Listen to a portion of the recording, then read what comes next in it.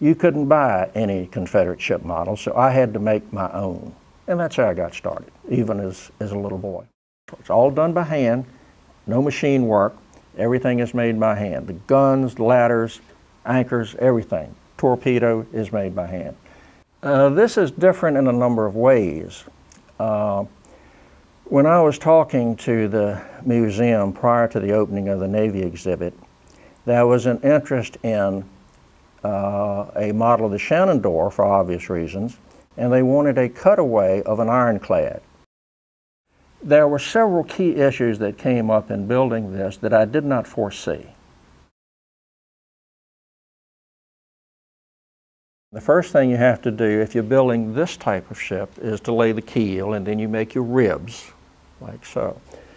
So I realized very early on that I was in fact going to have to make my own plywood out of basswood, and this is various thicknesses of basswood. So you make an outer core running one way, another core running the other, and then an outer core, and that will give you the strength.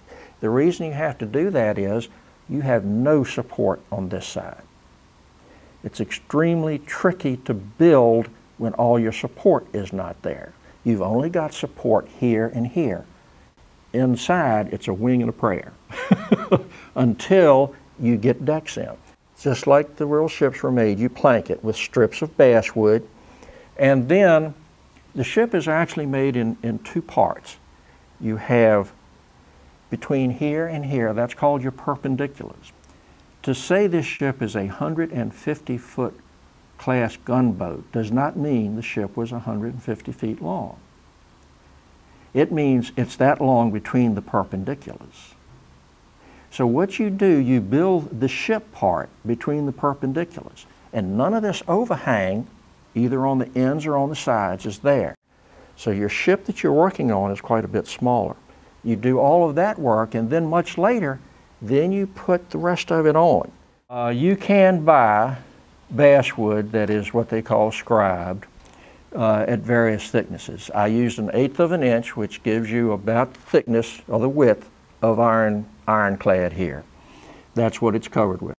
3x5 cards are used to make gratings, used to make stacks, gun tracks, even the planking on the side of the lifeboats. Many times your thickness of what you're working on based on your scale is the thickness of a 3x5 card. You can't get wood that thin.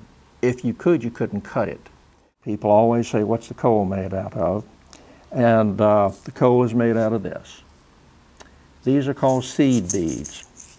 I don't know whether you remember it, but in my generation, the girls and what have you would make the old beaded Indian jewelry.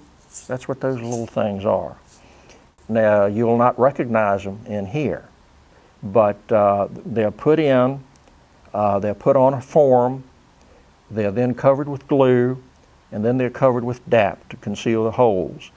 And that's flecked off at random and painted at random with flat black so that you get some flat and some gloss, just as coal.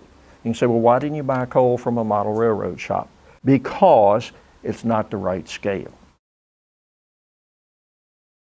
Boy, it sure would be nice if we had some people. I don't do people, okay? I do ship models. You know, I never said I could do people. But anyway, I got thinking about that, and you know, he's right, it would be nice. But I don't do people. The first one I bought was this guy right here. Now keep in mind, this was a guy who had a hard hat on, had a work shirt with 2 big pockets. He had bloused pants tucked into work boots.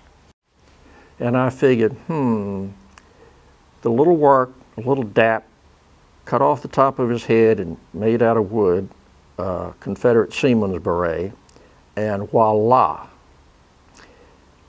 I had a Confederate seaman. So then I go back and I buy the other figures. Some of them required more work, some of them required less work. They had a fireman, for example, who was actually a construction guy who was perfect. He's in the boiler room. Even had a shovel the same scale. The engine room was a challenge. It's a single cylinder vertical engine.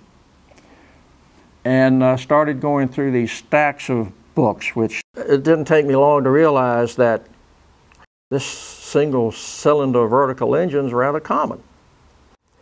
And while I was there, a gentleman came by and he looked over my shoulder and he says, "Oh, you like old steam engines?" I said, "No, sir, not particularly. I'm building a model and I need to know what a single vertical piston steam engine looked like." He said, "Well, you know, they got one on display out back." "What?"